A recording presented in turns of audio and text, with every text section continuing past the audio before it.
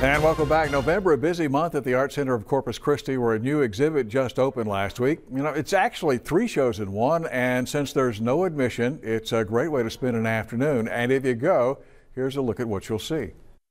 The largest show is in the Meadows Gallery. It's called Santos, or Saints, and it features the works of 3 artists from the Corpus Christi area. And they all depict icons and saints in the Catholic faith.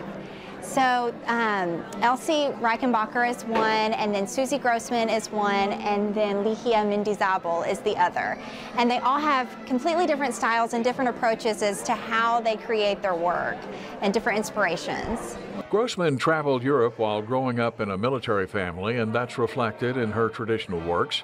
Elsie Reichenbacher depicts everything from saints to guitars and colorful mosaics. Ligia Mendizabal's paintings range from wall size to these tiny miniatures just a few inches wide, and her thick applications of paint give the tiny details a 3-dimensional look.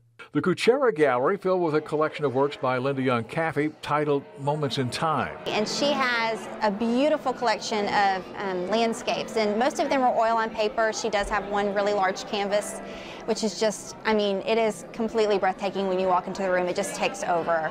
It's very soft and elegant, and you just really feel the power of it. And then there's Caffey, who's a Corpus Christi native, now lives up in Austin, where she's also a spiritual director. She says she's always been fascinated by nature.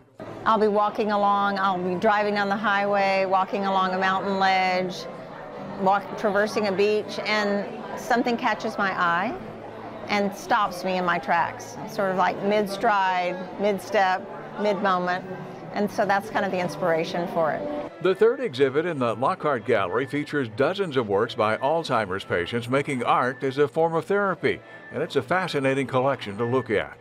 Yes, it really is, and a lot of them are created from memories or, you know, feel-good memories and things from the past, which is just very therapeutic for them to work through. These 3 exhibits will be up until December 3rd. The Art Center is open every day except Mondays, and it's always free of charge.